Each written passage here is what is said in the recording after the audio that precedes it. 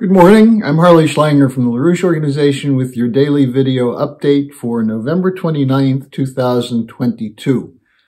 Today I'm going to begin the report on how the West, in keeping with their wishful fantasy that Ukraine is winning the war, is continuing to pump more weapons into the self-destructive war that's ongoing in Ukraine. Especially the British and the U.S. are committing themselves to increasing the weapons flow. Now, this is occurring as Ukraine is depleting its Western supply of weapons, which has been quite substantial. And its NATO suppliers are running out of replacements, and also the ability to restock them has been severely diminished by deindustrialization, shortages of goods, and shortages of labor. Reuters had a report that 1/3 of the 350 howitzers, for example, are out of service at any time. As the barrels are wearing out, they're being worn out faster than they can be repaired or replaced. The New York Times reported that Ukraine is firing 6,000 to 7,000 artillery rounds per day, and supplies are running low. 6,000 to 7,000 a day. The U.S. can only produce 15,000 rounds per month. Now, it's also reported that from NATO officials, 20 of the 30 NATO members are, quote, tapped out of weapons to send, and some of the other 10, including Germany, France, and the Netherlands, are holding back on supplying weapons they have available. Now, in spite of the costs of war and the difficulties with the British economy, largely as a result of the policies of the government there, which of course they blame on Putin. But I don't think Putin had anything to do with the mini budget of Liz Truss or the Tory austerity policies and deindustrialization policies of the last decade. But Sunak yesterday, the Prime Minister, insisted in an address that he would, quote, stand with Ukraine for as long as it takes, unquote, joining such war hawks as Germany's Foreign Minister Annalena Baerbock, who famously said that Germany will continue to provide weapons to Ukraine till the end, and she added, quote, we will do so no matter what my German voters think, unquote. Democracy, anyone? Now, the ignoring of the suffering of the population is only a part of it. What Sunak called for is an escalation of military capabilities. He called for new support for air defense for Ukraine. One wonders, is he planning to provide air defense for Poland from Ukrainian missiles? He also called for shipments of advanced laser-guided missiles called the Brimstone 2, which can target Russian ships in the Black Sea or military targets in Crimea. This is a significant issue because the military defense think tank in Britain, RUSI, the Royal United Services Institute, has called for a Crimean missile crisis. And there's much talk about how, as part of the lauded offensive of the Ukrainian forces, the next phase will be the retaking of Crimea. For its own part, the U.S. is considering sending new ground-launched small-diameter bombs with a range of up to 150 kilometers, which means they could reach Russian territory. And Biden, as we've reported, has a new package prepared to go through the lame duck session of nearly $40 billion of aid, some humanitarian, mostly military. And so far it appears as though there's no significant blowback from either so-called left pro-peace Democrats or America First Republicans. And on this question of Republican opposition to the war, you have Representative Michael McCaul, who's slated to become the chairman of the House Foreign Affairs Committee. He said, since Crimea is not considered a part of Russia by international law, then if they, meaning Ukraine, can hit into Crimea, I think that's fair game. That's what McCaul said. Once again, this shows that the U.S. is lining up behind British talking points, as I mentioned, the Rusi report. Now, you have to look at this question, what is the purpose of this war? And you have to think much more broadly when you talk about the military-industrial complex. On the one hand, yes, arms production is a part of it.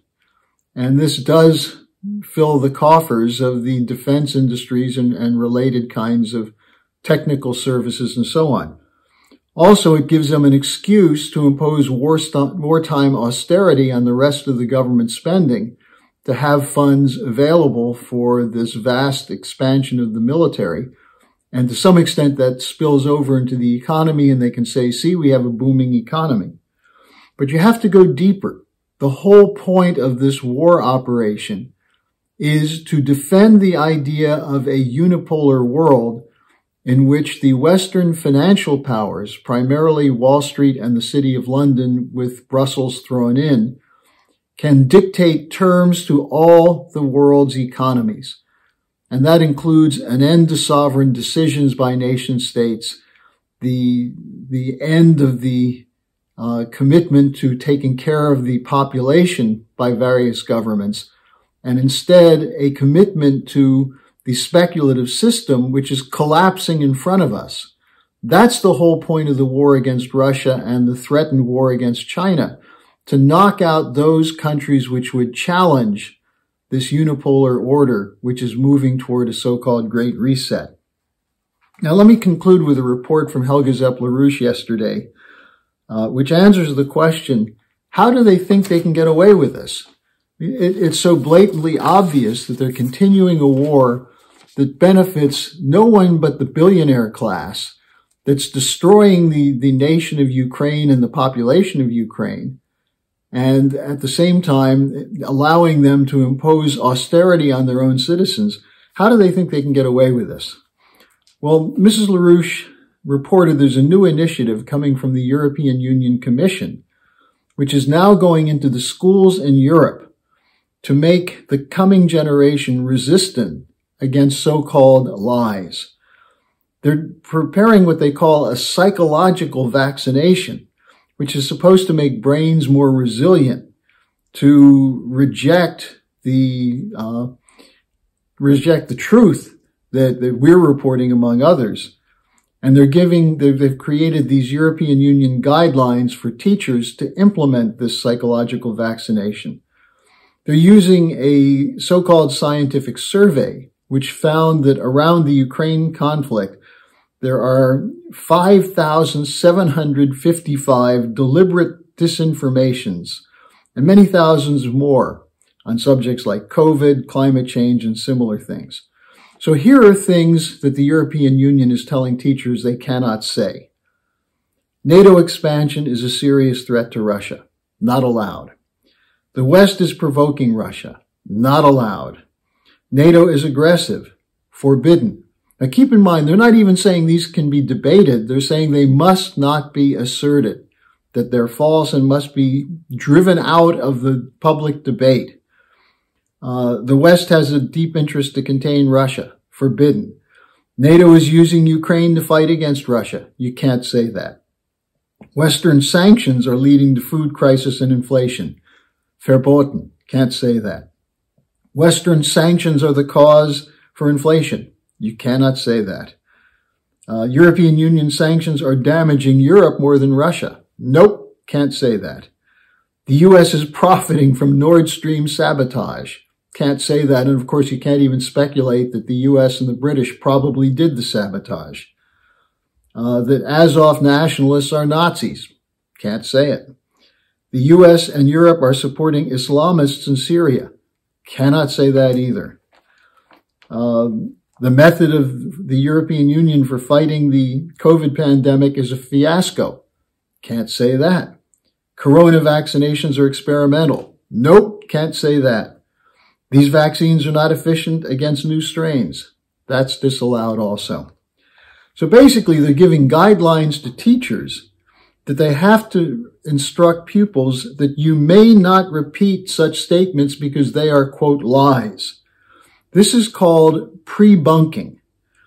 This is a notion now called inoculation research that has come up with this.